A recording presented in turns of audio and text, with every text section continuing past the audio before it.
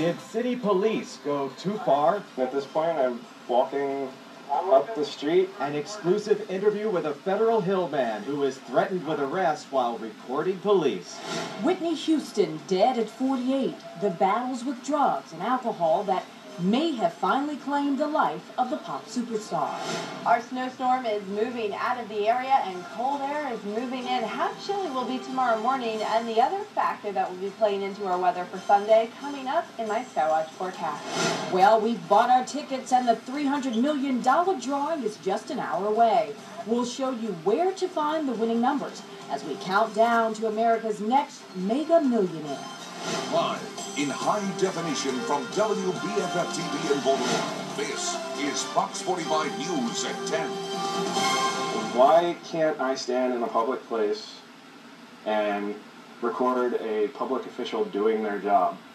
A Federal Hill man is defending his right to record and raising new questions about a new policy at the police department. Good evening, I'm Jeff Abel. And I'm Karen Parks. One day after police order officers not to stand in the way of citizen photographers, a Federal Hill man says officers did just that. He was rolling on an early morning arrest in Federal Hill, but as Janice Park shows us tonight, it didn't take long before police turned on him. Come on! No, come on! It's a rainy Friday night in Federal Hill near Cross Street Market. This video is now part of a city police internal investigation. A handheld camera captures what appears to be 6 police officers hovering over someone they've just arrested. This Fox 45 viewer keeps his camera steady on the scene.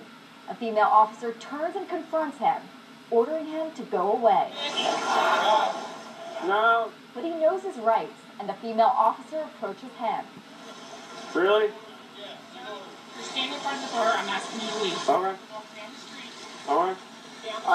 You guys do know you have a standing order to allow people to record it. Huh? No, I'm just saying. I'm not asking anything. Video taken just hours after city police released their department policy yesterday to the public. It spells out the public's right to record officers carrying out their duties. It says no member of the Baltimore Police Department may prohibit any person's ability to photograph and or make a video recording of police activity that occurs in the public domain. This policy has been in place for months now, and police have to follow it. We live in a day and age now where everyone's got a cell phone, right? Everyone's got a cell phone and they're recording activity, and as long as they're in a public place and it doesn't pose a risk to safety for themselves or a risk to the general public safety, they're well within their right to do that. And we reached out to the Baltimore City Police Department today, and this was the response, that they have forwarded the video to Internal Affairs for an investigation, and that they have to get in touch with both the officer and the person that filmed this video to make a decision on whether there were any violations. Back to the video. Knowing his rights, the citizen backs off, but continues to record. Sir, you're asked to leave. I'm telling you, you're going to be next to Really? Yeah, I mean, you want to get... I'm leaving. The video may be over, but the citizen's fight for his rights is far from over. What? I'm leaving. Janice Park, Fox 45 News at 10. I'm leaving. Turn around and walk. Give me your eyes, Jake.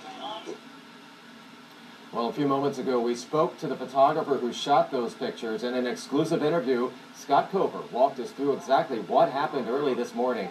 Cover says he shot the incident with his cell phone from across the street when police turned on him. Yeah, when there's 4 Baltimore City police officers coming down the street at you, and the one woman, you know, she has the handcuffs out, and she's saying, you know, that she's going to take you to jail. First off, in your head, it's like, okay, A, what did I do? But then it's also, what can I do to prevent this from happening? You know, like, I didn't care that much. I have no idea who the guy is. I don't know who any of the cops are. It was just part of living in the city, and who knows what was going to happen. And, well, we see what happens. Cover has now filed a formal complaint with the police department, who's now investigating the incident. Well, this is not the first time officers have attempted to prevent citizens from recording. In fact, the department is due in federal court next week to defend itself against what happened with another photographer at the Preakness 2 years ago. Turn it off. So they're going to take anybody's voice or anything else against the law in the state of Maryland. Christopher Sharp is suing police after officers seized the cell phone he used to roll on an arrest. He accuses officers of violating his First Amendment rights. I really didn't feel comfortable giving him the phone, and the way it was presented to me was I really didn't have a choice. It was evidence, and they had a right to it. Well, officers eventually returned his cell phone the same day, but Sharp says that video and other personal videos on the phone had been deleted. Want to see both of these encounters with police? Well, we've posted the raw video of both incidents on our website. Just go to foxbaltimore.com and click on the Raw News tab, and as with all of our content, it's free.